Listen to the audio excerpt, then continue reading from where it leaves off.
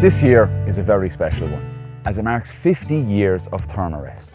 In 1972, two Seattle natives and ex-Boeing engineers, John Burroughs and Jim Lee, took inspiration from an old gardening mat and created what we know today as the self-inflating camping mattress, the Therm-a-Rest. Little did I know that 13 years later, the production of Therm-a-Rest would be moved to my hometown of Cork, when they would move their headquarters to an old woolen mill in Midleton. I had no idea when I picked up my first Therm-a-Rest mattress that it was made on my doorstep. And with that in mind, Therm-a-Rest invited me to the factory in Midleton to learn a little bit more about these mattresses and the people that made them.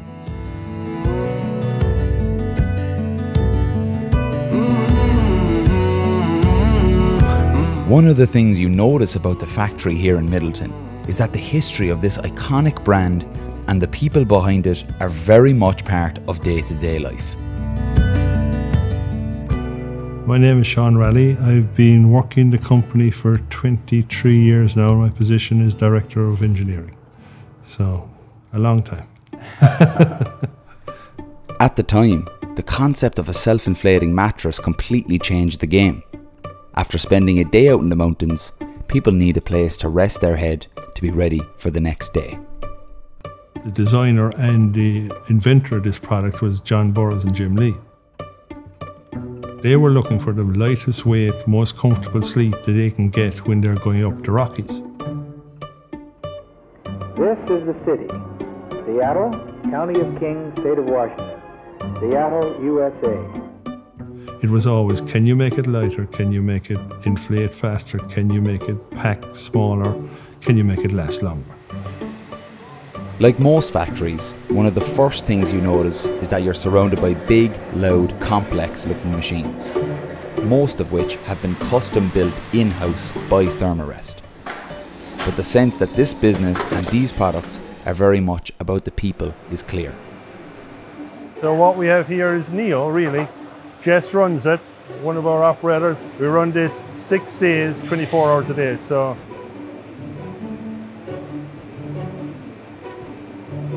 You don't think that there's going to be this much going on inside the mattress? No. So there's 9 layers in total fed into this mattress. So you have the fabric layer, reflective layer, structural layer, more reflective layers in here, and you end up with that structure. The structural layers look so light, and I'm guessing that's why it's able to be, you know, such a big mattress and be so light. Exactly. And there is a step this year where we're actually building one of these machines in Cork.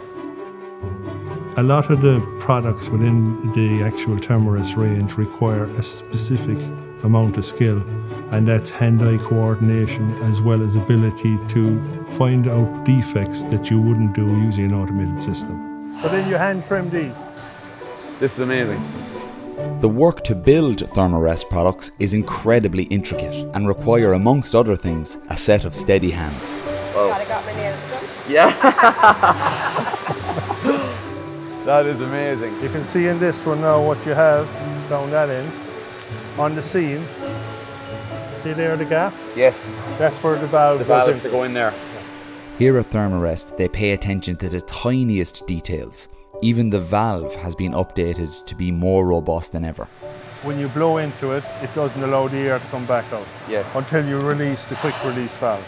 I've learned that nothing in here is simple. To keep the quality standard high, the team here test each mattress that comes off the production line in the water tank.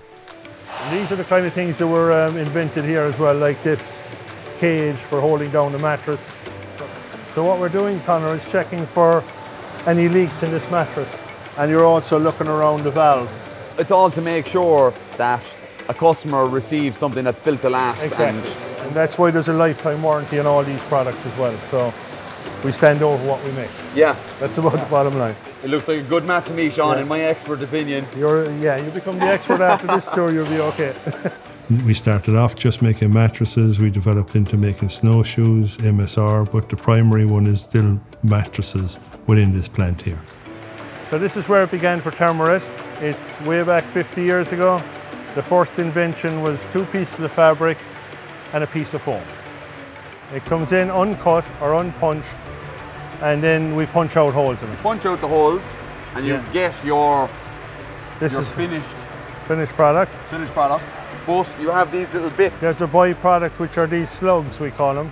And you don't just throw these out, you have a special use for these. So they're used for the filling for the pillows, for our travel pillows as well. We're going to have a look downstairs. We'll have a look at that later on. And we'll see where these guys end up. Exactly. The Therm-a-Rest factory in Midleton manufactures around 95% of the full mattress assortment for the European market, including some of the most iconic pads we've come to know and love, like the X-Lite or the Ridge Rest. So this is where we produce the Ridge Rest and the Z-Lite product. First thing to do is cut it to length. With both the old faithful Stanley. There we are. Then we put it into the oven to heat it. And from there then it goes into the forming press over there. And forms this into this shape that you have in front of you. I started off with one of these. Oh, did you? About 4 or 5 years ago, I picked one of these up 27 days in a row. I slept on top of the Ridge Rest mat. The upgrade to this one is this one. This is a dual density, so there is a heavier density at the base and a softer density on the top. It's also got a reflective layer on this one, so again it sends the heat, keeps the heat to you. Same technology that's used in the NeoAir box. Exactly, much the same thing. Looks a bit fancier as well. Looks a bit fancy. Yeah. Design and build your products to last as long as possible. And that's how you maintain your sustainability. The biggest sustainable element is you buy one and you keep it for life. That's it.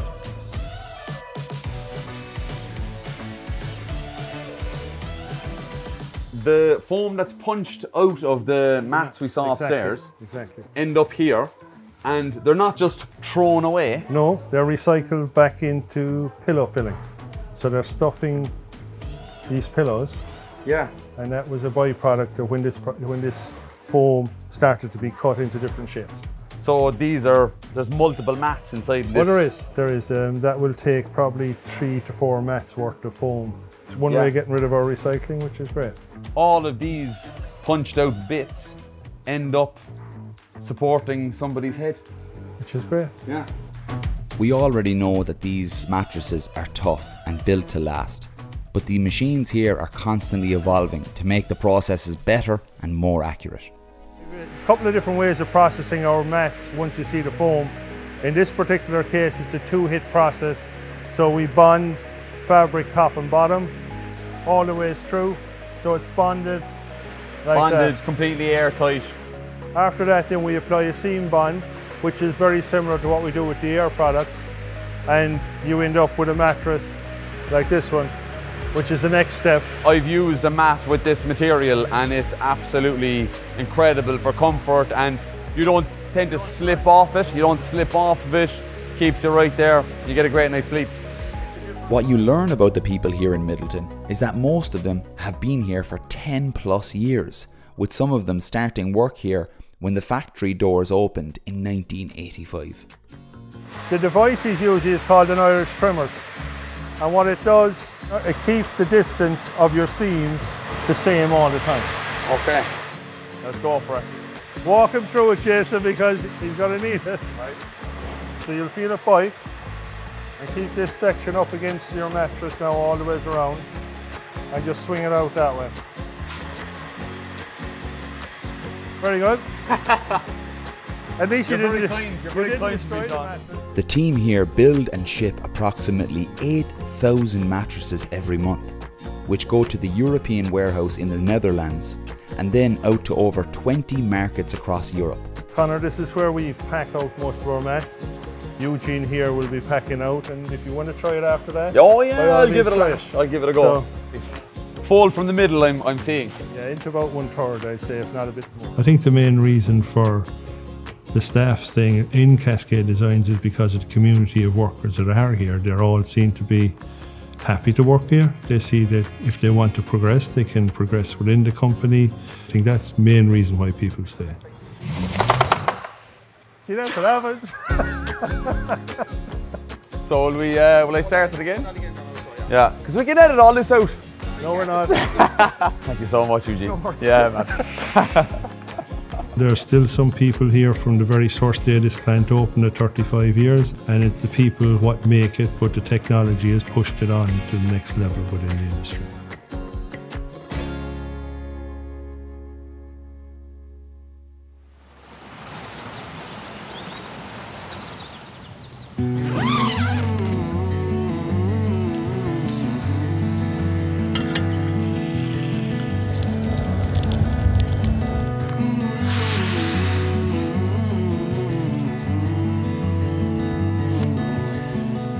Well, one thing is clear.